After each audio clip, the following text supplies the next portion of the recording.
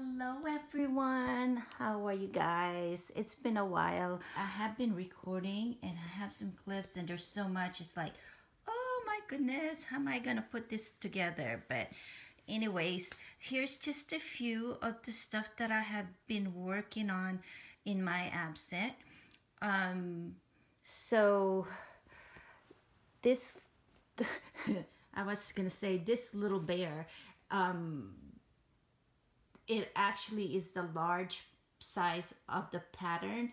I shared the pattern with you guys before. I shared with you how I was going to make this bear, and basically everything that I've used here, all the fabric, are the scraps fabric that we use during lockdown. So all the masks, the pattern, the fabric that I use to make the mask, all the scraps from all of it is combined in this bear. So I basically took the scrap and just pieced them together. You know, with scrap, really there is no, it's not a real, there's no science to it, I should say. Doesn't take a real genius to really work with your scrap. I say that because all you really need to do is create what do you call it, real estate. You know, just piece it together, sew it together until you get the size that you need to cut a particular pattern that you wanted. With this, I piece every little pieces that I had. In this instance, I use squares. I think these are 1-inch squares, and I just piece them together. When I had enough to say cut the pattern for the arm, I did that, and then I continue on in you know, piecing together. So it's basically just creating real estate fabric in order for you to cut the pattern, take the pieces that you need to create what you want to create. So that's all I did here, really. It's not, you know, there's no science to it, folks. Anybody can do it. But so this bear is a gift to my daughter, Caitlin. She had helped me so much with making all the masks that we sold. We're still selling them in my Etsy shop. The link is listed below if you're interested in picking up a few for yourself. I'm currently having sales, so yeah, go check them out. Again, these are you know, creating real estate. Like I said, again, this is fabric leftover scrap from the mask, and I just put 4 squares together, and the back here is old jeans that, you know, that I just cut up, and now I turned it into a coaster. The lining that I use, or binding that I use, is leftover material again, and I just kind of piece it together until I had, see, as you can see, I have connecting seam right here, another one right here, and I think there's another one there's another one there. So I just piece it all together to come up with, again, the materials that I need. So I was able to create 4 pieces of a set of 4 coasters with this particular leftover. And then on the other side, I didn't want to leave it just blank, so I went ahead and just embroidered the back with, you know, a little bit of little flower there. That's what I was able to come up. So, and then of course on my spare time, I went ahead and embroidered this 2 little little wall decor, I guess. They're really quick and easy, like a weekend project, and this guy just, I thought it really turned out really good. I wish I was able to make a better pots on those, but yeah, I think they turned out really good. A great way to really practice on your embroidery. It's just a relaxing, quiet time alone. And then over here, more of leftover fabric. This fabric I got and I never really got a chance to use it. But I went ahead and used it to cover upholstery this little chair. It's actually a vanity chairs. I had covered it once before, and my daughter had used it while she was in college, and it was time to redo it. So again, I took some of my fabric leftover, and this time I did hexagon, and I just kind of put it like a flower there, and then inside each little hexagon I went ahead and did a little bit of various little embroidery projects. So that's what I have been doing. I have a bunch more I want to share with you. So I am upstairs, so I'm gonna go down here in the shop and show you the big mess I had. So yeah, so that's what I've been doing. Let's go down and I'll show you the mess I have, and what I have going with more fabric scrap, and I'll give you some ideas how you can tackle your mountains of fabric scrap so you don't feel like you're buried with you know, leftover fabric that you use from previous projects. So anyways, yeah, let's go downstairs. Okay, so I promise you I will take you downstairs with all my mess here. Between making the mask for the shop and trying to clean up my scrap here, it's a mess. And on top of that,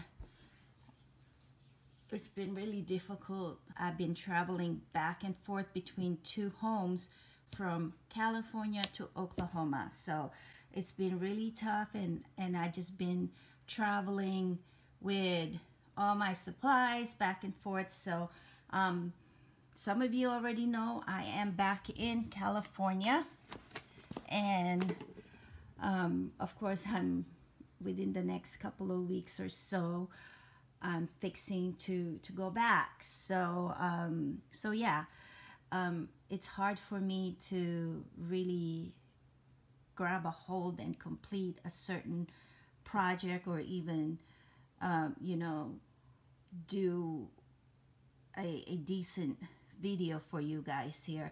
And then the issue I'm having in Oklahoma is because I'm out there you know, in at the countryside, so the internet is not all up to par. That's all I could say, I guess.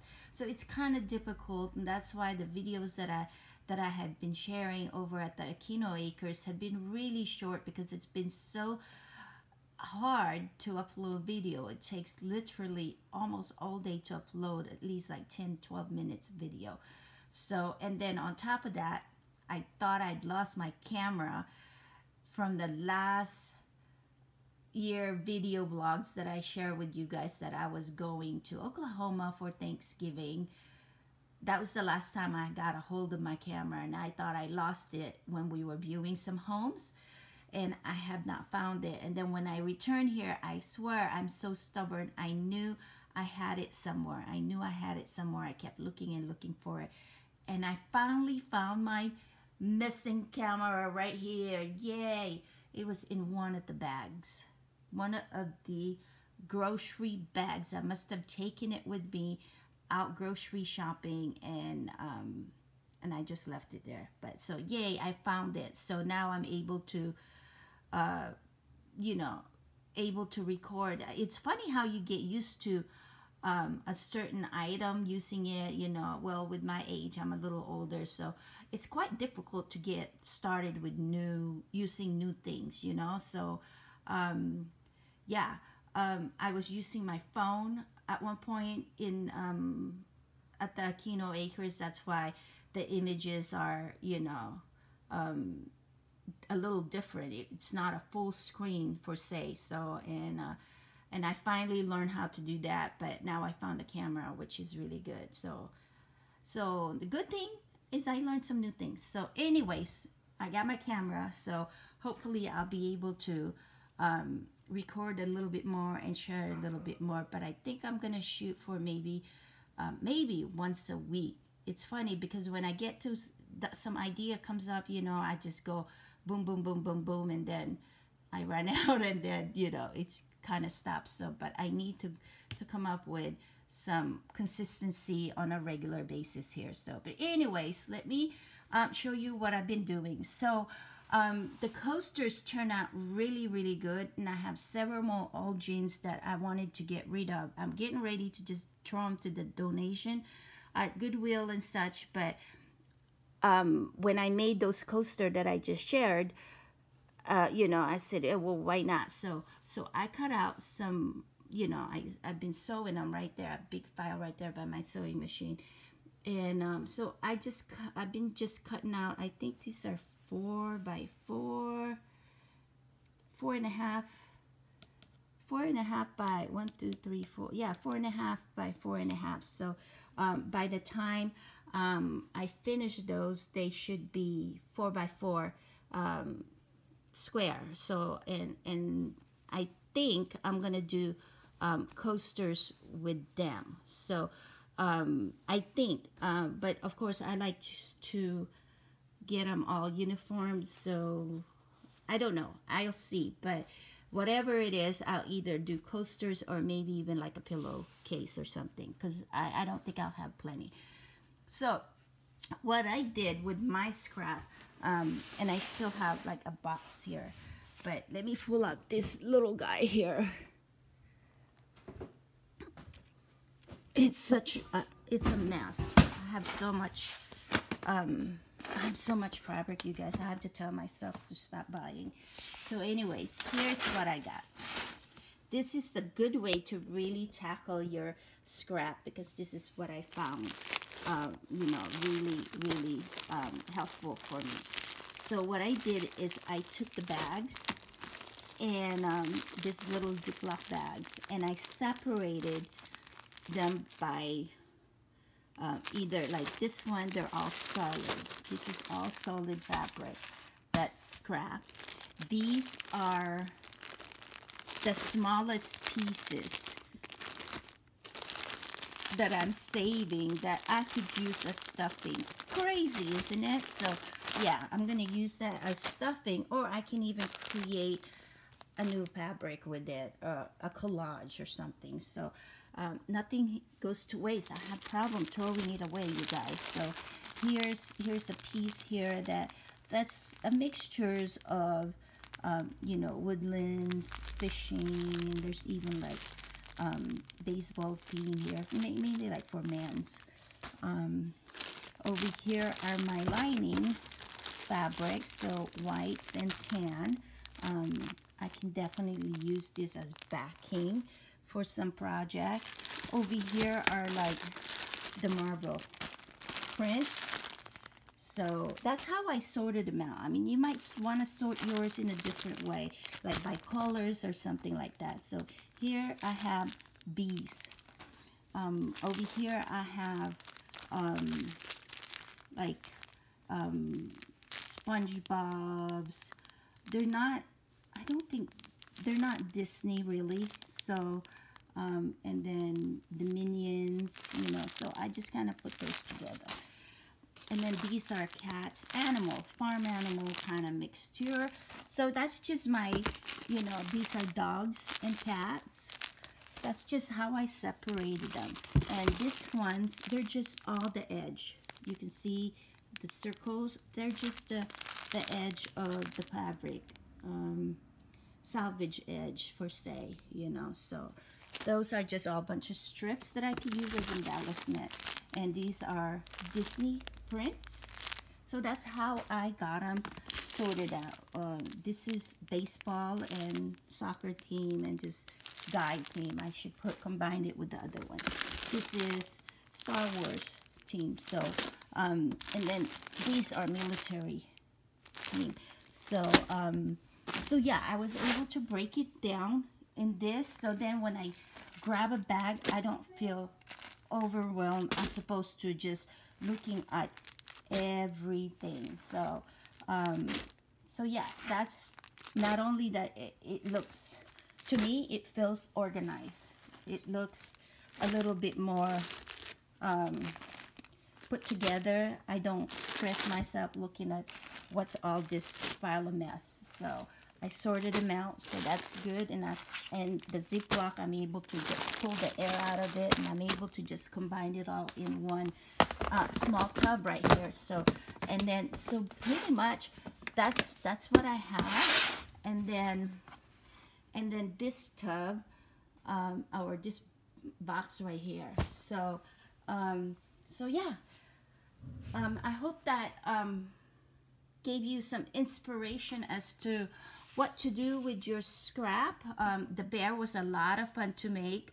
I didn't realize how big it was, you know, so definitely I think the next time I might be able to just get away with small size. So anyways, it's gonna be a long vlog now, so I'm gonna go ahead and end it here. I hope that you guys are doing well. It's been a while, but I am back in California. I'm gonna be here just for just a little bit more, and then get ready to head back to Oklahoma. So I hope that I can share another video before I leave, but if not, I'll be talking with you again really soon about the Aquino Acres. So for now, take care, you all, and have a blessed day. Bye-bye.